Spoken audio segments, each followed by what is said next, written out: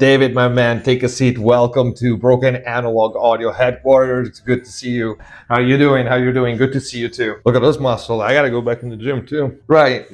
So what's new? I'm gonna blow your mind. You're gonna love this. We are launching a completely new plugin. It will change the market. It will change everything. It's really something special, and we want you to do the video for it. Oh, that's great, man. Thank you. I'm super curious to see this never seen before plugin. Now, what is it? It's AI, new technology? Yeah, all the above, all of the above. Only it's not AI really, and it's not a new technology either, but it's all about the idea. You know, ideas change the world. Right. So what is it? It's an emulation of the 1176 compressor.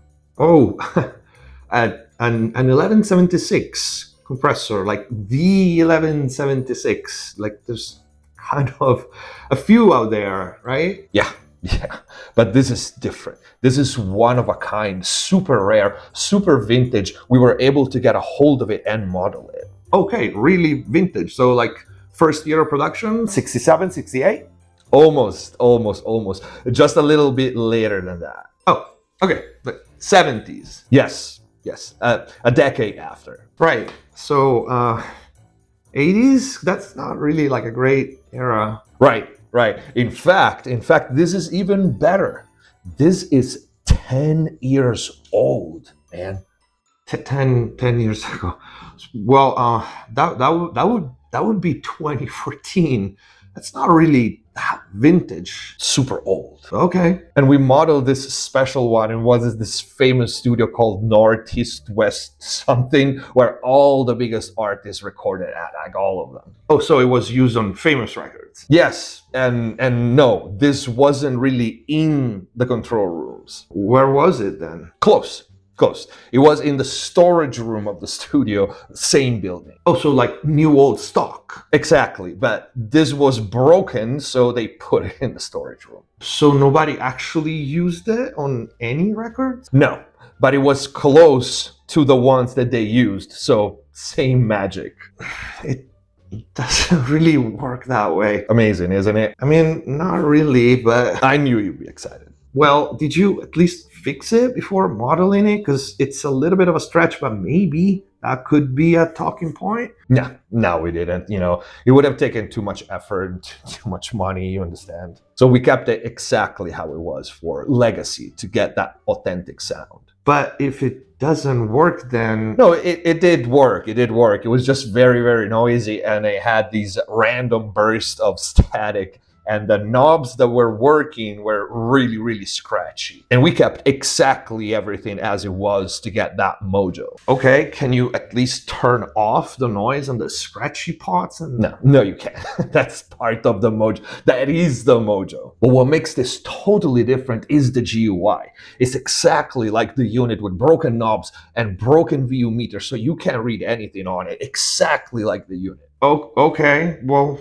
I guess show me the GUI. Here it is. We made it from scratch. Oh, wow. Wow. That's that's really broken, and it kind of looks a little bit like the UA one with like a cracked filter on it.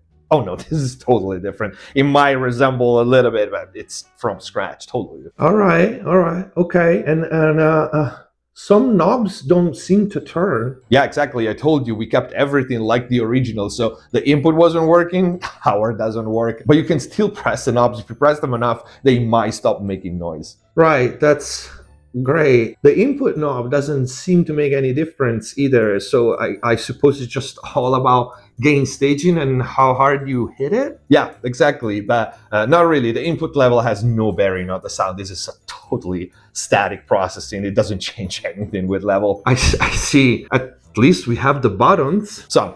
What do you mean some? Some work. Some don't.